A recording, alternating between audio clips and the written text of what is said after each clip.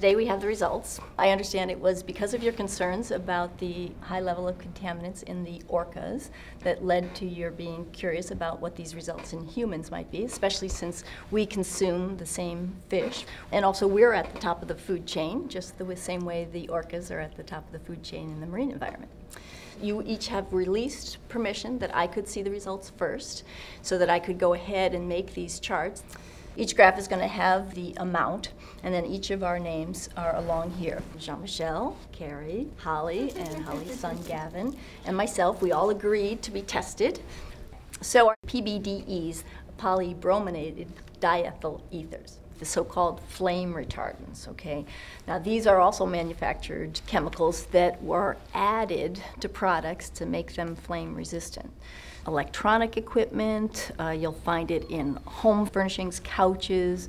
They've shown that there are high levels in dust, and products have to pass a flammability standard. But obviously we're now realizing that perhaps there's a downside. What we do know is that children have a lot higher level of these flame retardants than moms. This is one study, fire retardants in toddlers and their mothers. And that's because where do kids spend their time? They spend it on the floor. And in the orcas, they are seeing that this level is going up, not down. How does it get into the orcas? It gets into the orcas from the environment and just passes Wash up down the streams and into the food chain. Yep. Let's go on to the results. There I am. Jean-Michel. Carrie, we'll do you next. Okay, you look pretty good on that one. Holly. According to this, you're definitely higher than the 95th percentile. And we might as well just forge ahead and see Gavin as well while we're here.